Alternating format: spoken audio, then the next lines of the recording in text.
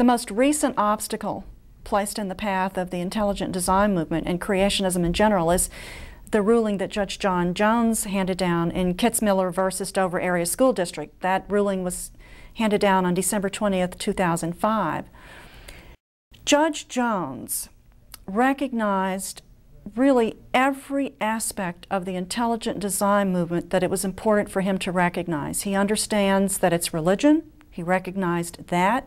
He understood that it's creationism in disguise, just with slightly new clothes, new terminology.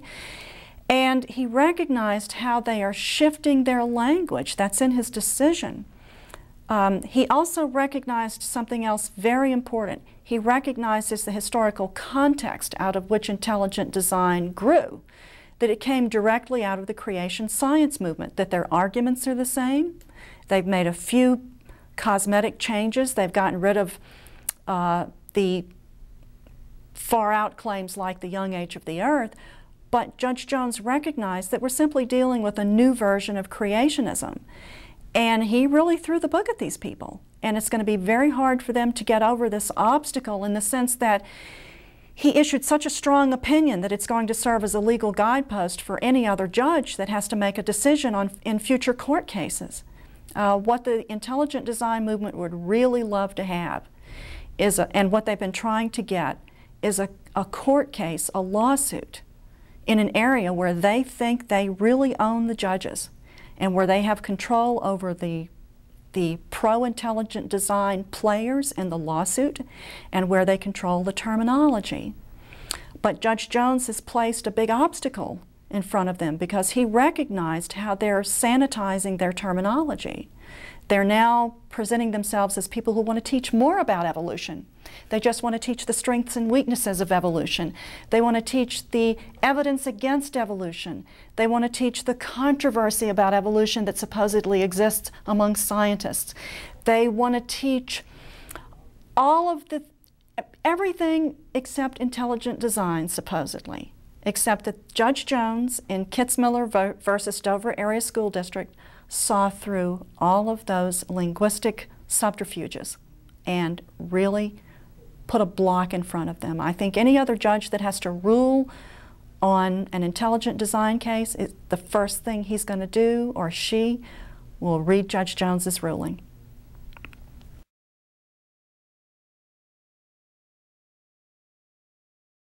I think a good question to consider is what tactics the intelligent design creationist movement is using in order to advance their goals, and how those tactics are being felt at ground level, how the influence of the intelligent design movement is playing out on the ground, in schools, for example, in classrooms, and even in homes.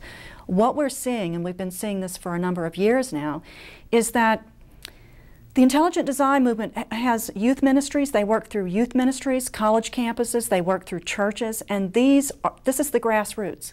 And so we now have parents training their children to walk into their public school science classes and challenge their teachers. There's a list of 10 questions that they can get from the intelligent design movement, and go down the list and start challenging their teachers with creationist talking points in science class. This is already happening.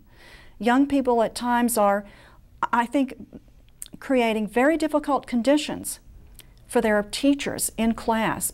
Even if you have a strong teacher, this discourages the teacher from even teaching about evolution. If you have a teacher who's weak on the science, who is underprepared, that teacher is going to look like a fool in front of her own students. They don't know how to answer these questions. They don't know the issue. They haven't spent time learning about creationism. They've been trying to learn science in order to teach it.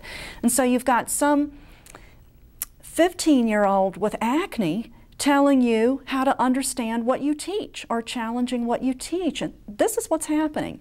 This is how the intelligent design movement is playing itself out on the ground. You even have students who talk to school boards.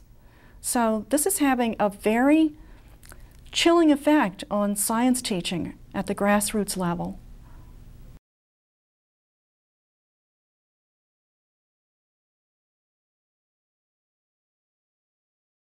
What I've been doing in this issue is documenting with empirical data the nature of the intelligent design movement, what its goals are, bringing to bear on this question what they themselves have said, how they've described what they do, their own movement. The other thing I've done is to provide philosophical analysis of some of their claims.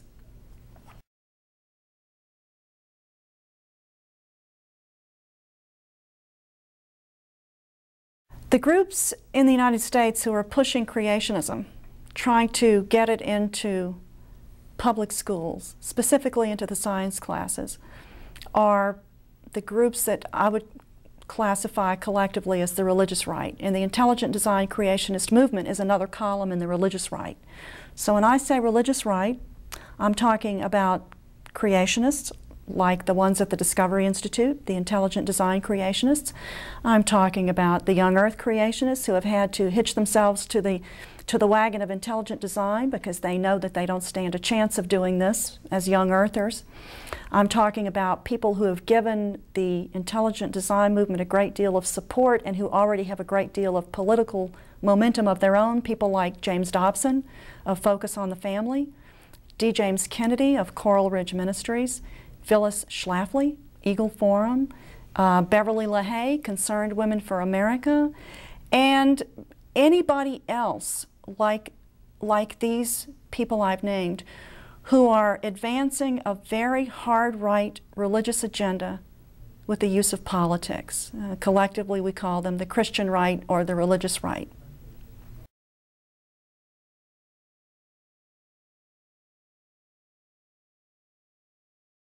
If you compare getting knowledge by relying on authorities with getting it scientifically, using scientific methodology, you have in one case where the person is doing his own thinking, because I think what a lot of people don't understand is that what scientists do, the methodology they use, and the types of reasoning they use are really not unique to science. They weren't even invented by scientists.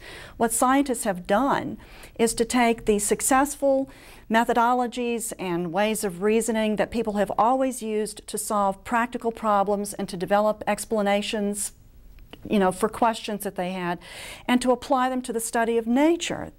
So scientific reasoning is not even unique. We all do it every day.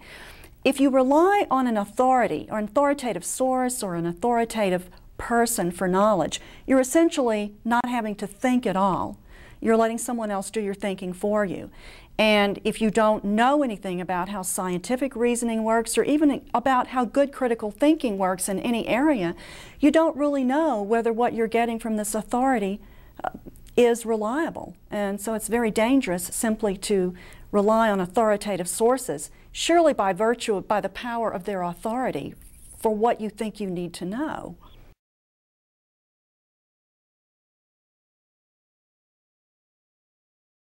Critical thinking, in the most general sense, means being able to think about your own thinking, to be able to evaluate it, analyze it, know whether you're doing it correctly. There are the nuts and bolts that are required for critical thinking. You have to know something about the different types of reasoning that humans do, deductive reasoning, inductive reasoning. You have to know the types of arguments that are developed using those two natural types of reasoning capabilities. The other very important ingredient in critical thinking is that whatever you're doing, it has to start from a foundation of intellectual honesty and truth-telling. If you don't do it that way, then none of the arguments that you come up with are any good, because all argumentative skill presupposes that you're using it with true premises, that you're telling the truth in what you're conveying through your argument. And so critical thinking relies not only on knowing the argumentative skills involved, but also to be able to tell the difference between truth and falsity.